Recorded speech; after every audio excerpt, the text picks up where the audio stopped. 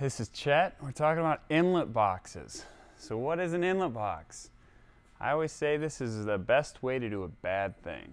So fan manufacturers always want you to give us a long, straight drive into the fan.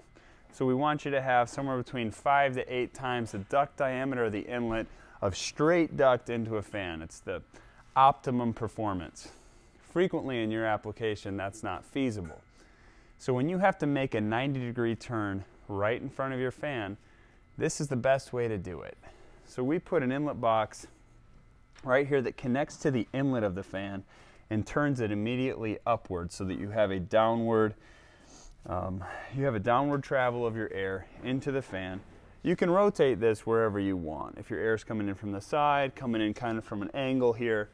So what the inlet box does, this one has a diverter in the middle of it that's going to actually take your air down, split it so that half of your air comes in on the top half of your inlet and half comes in on the bottom of your inlet. Is it ideal? No, but it's the best way to do a 90-degree turn right in front of your fan.